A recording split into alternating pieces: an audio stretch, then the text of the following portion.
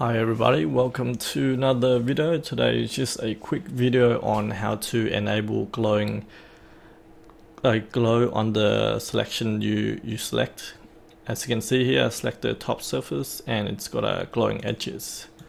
So the feature is called enable selection glow, and you can turn it on by going to file, go to option, click on configuration editor on the bottom and click add, and type in this command, enable selection underscore glow, and set the value to yes on the second box.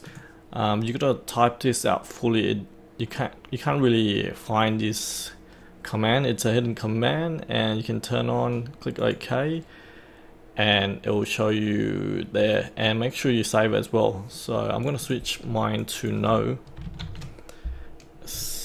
and then it's going to ask me to save it. And if it's not showing this command, you can quickly go in and change the configuration. You can switch to current sessions, so it's showing all the configuration you're using at the moment, and you click OK, and just make sure you save the configuration. And now I'll go back in and select the edges. You can see now I set the setting to no, so it's not glowing anymore, and I'll set it back to yes again and see if it works. So go to configuration, make sure you switch to current session configuration, and then it'll show you command.